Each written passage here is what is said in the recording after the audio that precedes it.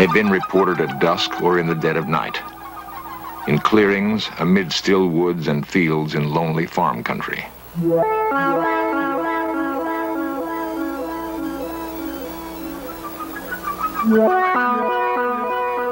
Sometimes they come in silence, sometimes with quiet thunder.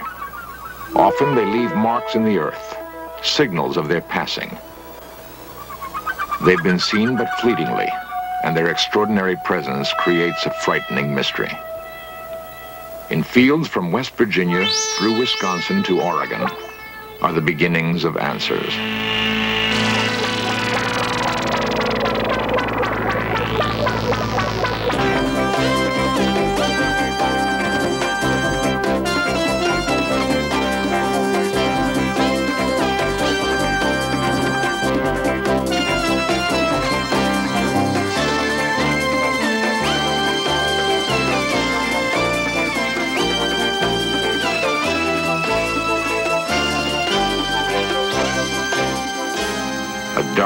Of ground on a football field. Normal people saw the object that made it. It begins tonight's search for answers.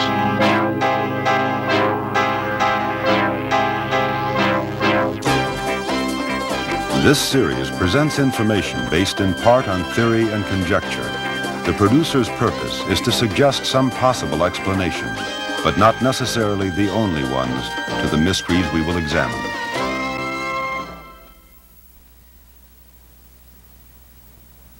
On June 24th, 1947, an Idaho businessman named Kenneth Arnold was flying his private plane near Washington's Mount Rainier. He saw 9 disc-like objects moving rapidly along the horizon.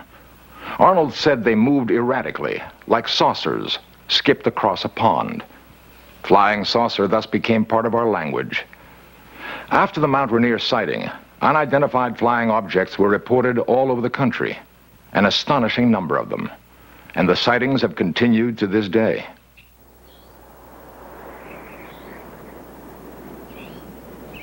A chill morning in Mellon, Wisconsin. Quiet fields and quiet people.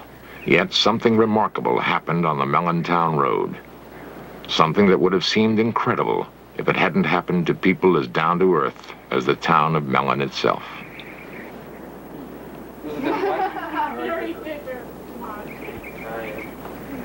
How much did you make on it last year? Maybe about 20-some bucks. I made about $5.60. Philip Baker works in a mill on the same job for more than 20 years. He's grown up here and passed on to his children a love for the land, a love for planting and harvesting his own crops, for cutting wood to warm the house in the long Wisconsin winters. He was an officer in his union once, but stepped down because it meant too much time away from his wife Shirley and their kids, Monty, Jeff, Jane, and John. Lazy, good for nothing. The most important things to the Baker family are hard work and being together. They were together the most incredible night of their lives. It was March 13, 1975. I was carrying 2 cats. I was walking to the garage. And I got by this corner, right by the house here. And I looked, and there was this weird object, funny noises, and it was really bright, and I didn't know what I should do. So I was going back and forth, and finally I threw the cat in the garage. And then I ran to the house around the corner, and I couldn't get the door open. When I first saw it, I was standing approximately right here, but I couldn't get too good of a view of it because the brush and the trees are in the way. So then I went back into the house, and I got my coat on. My 2 youngest boys and Jane were following me. We went over here to get a better look at the object that was sitting on the road. And my curiosity still wanted me to get a better view of it. So we walked down. Of course, the ground was covered with snow. And my car was sitting here in the driveway. And of course, there were snowbanks on the side of the roads, and there's where I got my estimate of the size of the object, approximately 12 feet in diameter, also with the markings in the snow, and I would judge the object at the center of it was approximately 6 feet high. It was like a turtle.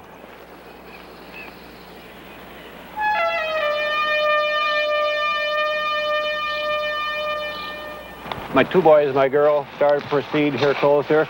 My girl told me not to go any closer to it. She ran back in the house. He was going to go walking up to it, and I went back to the house and told my mom that he was going to go up there and get closer to it. And she came out and she yelled at him. My wife came out and hollered at me and told me not to be foolish and go any closer to it, not knowing exactly what the object was on the road. And of course I did get a very good view of it from here, as there was nothing blocking my vision on the road.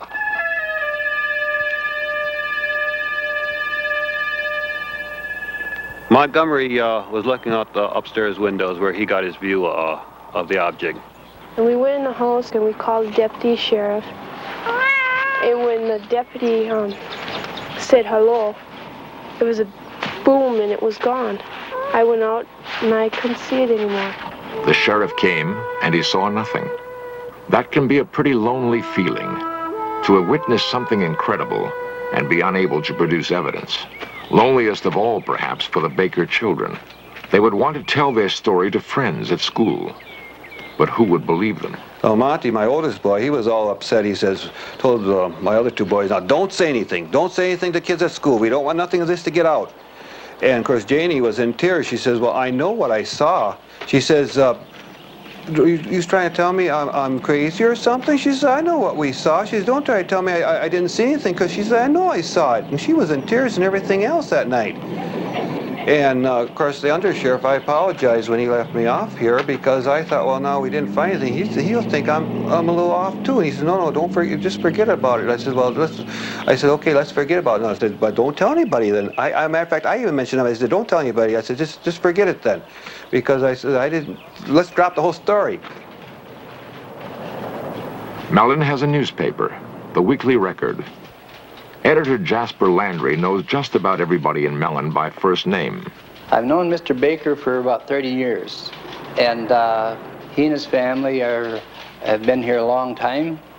And when this story broke on the UFOs, he asked me not to put it in the paper because of the anxiety his family was being put through by callers and curiosity seekers. And so I thought that I wouldn't. And he was very appreciative. I honored his wish to not have it printed. The story got around anyway, of this country lane where the Baker family saw something big and metallic with red and green lights. Something that was gone almost as soon as it came. I am George Ree, Mellon, Wisconsin. I am the undersheriff of Ashland County. On this night in question, I answered a complaint of Philip Baker, and I arrived at the site and I investigated it, and I firmly believe that the Baker family did see an object. Sheriff Ree had good reason to believe Baker's story. He may have arrived at the Baker house too late to see anything there. But when he left, a second call came to investigate reported lights in the sky. Ree and 7 deputies from 2 counties raced across country roads. Sheriff Ree would sight a bright object darting in the sky, call on his radio for another car to intercept it, and the object would dart away, sometimes to briefly join another hovering in the sky. One of Ree's deputies said the light given off by the objects was so intense he could read a newspaper by it. And when it passed over another patrol car, the police radio went dead. To this moment, no one knows what it was that George Ree and 7 county policemen chased that night in Wisconsin.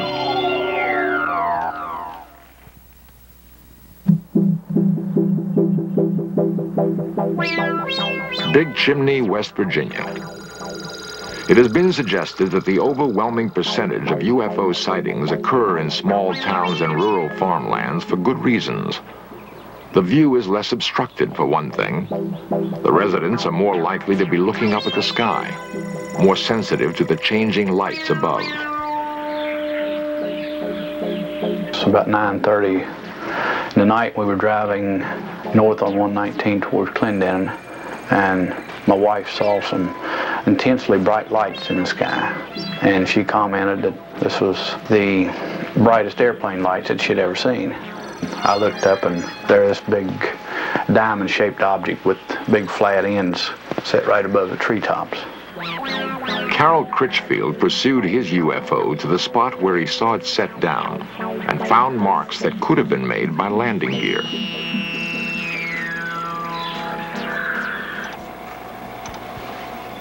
Critchfield is a foreman in a big chimney chemical plant. He's not the sort of man who is often called on to take lie detector tests, but he knows how incredible his story must sound. I'm Ian Criswell from the Criswell Security Agency in Wheeling, West Virginia. Myself and a team of investigative specialists conducted extensive polygraph testing of Mr. Critchfield. The lie detector, or polygraph, is a sensitive device for recording changes in body temperature, rate of breathing, electrical impulses in the skin, and heartbeat. Preliminary tests established normal parameters, which, if exceeded during the actual test, indicate deception. This is the blood pressure pattern, this is a skin sensitivity pattern, and this is a breathing pattern. A lie detector test cannot prove whether or not Critchfield saw a UFO. It can only indicate whether he believes he is telling the truth. Is your last name Critchfield? Yes. Do you intend to answer all of my questions truthfully? Yes. Are you being completely truthful to the best of your belief concerning the object which you described and saw in the written statement describing the events of June 12, 1975? Yes.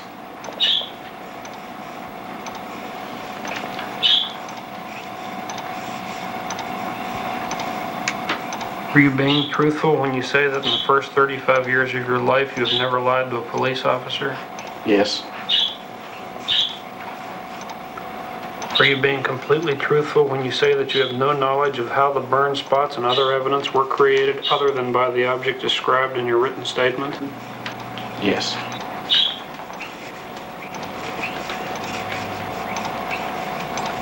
The test is now over.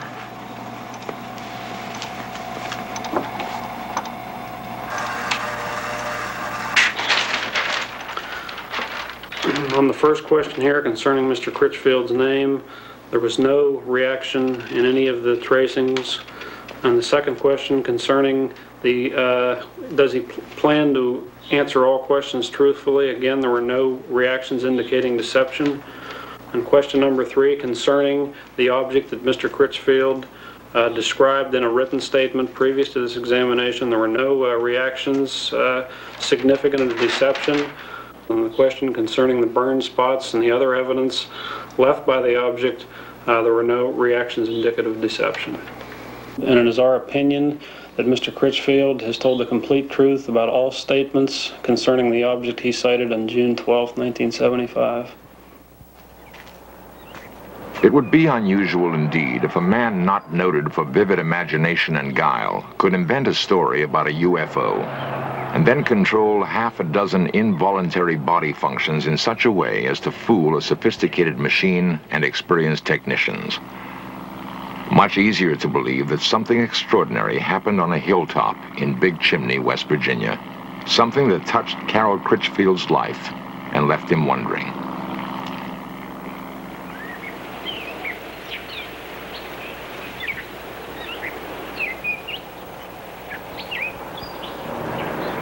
The pocket transit also can be used to... Some men, like Ted Phillips, are dedicated to finding answers for the growing number of perplexed people who have had UFO experiences. Phillips is an amateur scientist and UFO investigator. Neat little pocket penetrometer.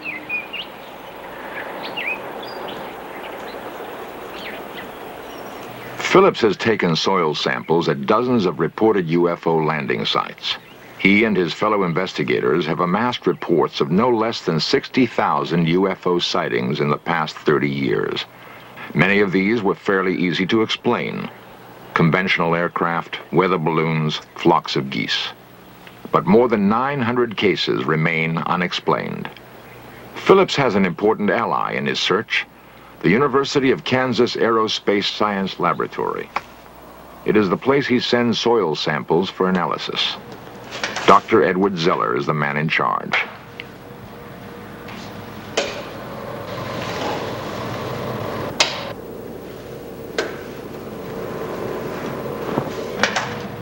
Zeller believes it would be unscientific to ignore UFO reports, and that the techniques of hard scientific analysis can be put to work finding answers. Medford, Minnesota. Medford provided Dr. Zeller with a test sample, and a remarkable story told by Janet Kay provides the background. On the night of November 2nd, 1975, I was sitting here doing my homework, and I looked out the window, and right above the blue building, I saw a UFO come down out of the sky. And it landed behind the building, and behind the building is a football field. It landed there.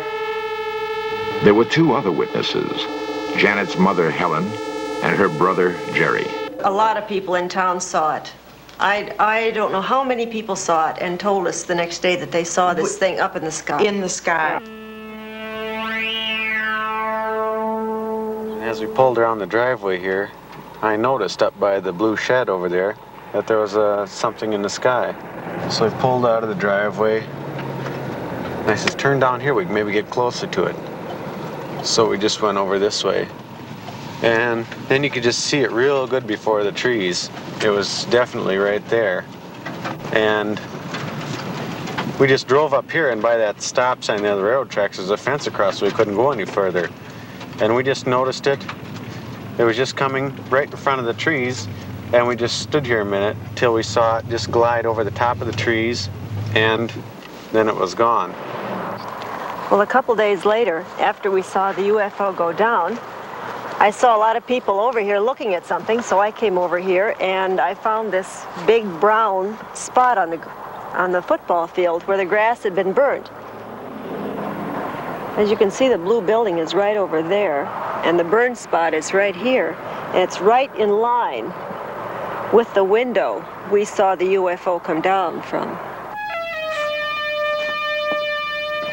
Now, this happens to be the sample from the Medford site, number 2, which does show some strange luminescence properties. And so I'd want to make sure that the sample that I'm dealing with is not in itself radioactive. And I don't find that it is. I don't see any evidence of increased radioactivity. Yeah, at the time, it wasn't scary. It didn't frighten me when I looked out the window and I saw it. I didn't get scared or anything. But afterwards, when I realized that what I had seen was unexplainable, that's when it started to get scary. And then when they found the patch on the football field, well, that got a little worse. Furnace ready to be inserted here into the light chamber. And now we've inserted the sample, which is on the electric furnace, into the chamber, and we're going to start heating it. It's been 6 months since we saw the UFO go down, and as you can see, the burnt spot is still visible.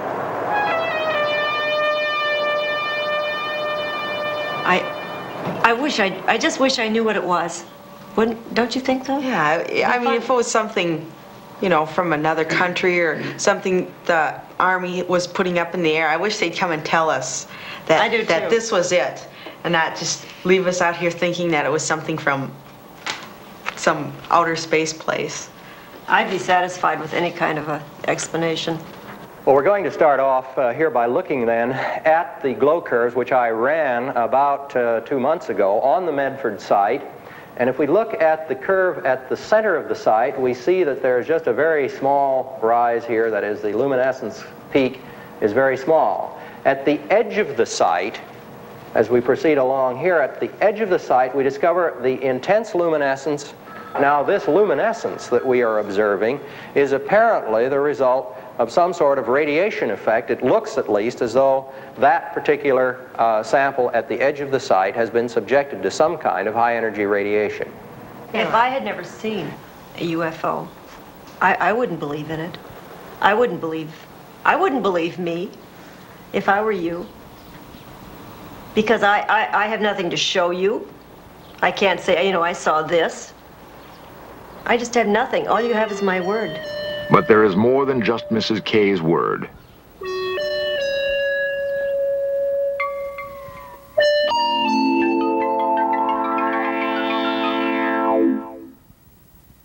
In a recent Gallup poll, 15 million Americans claim to have seen a UFO. 15 million. The same poll showed that 51% of the adult population is convinced that flying saucers are real.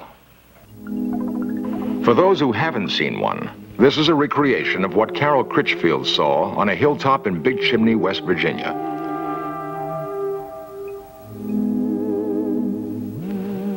The artist used the same technique that a police artist would use in recreating the features of a suspect from the descriptions of witnesses. And this is what Philip Baker saw on the town road in Mellon, Wisconsin.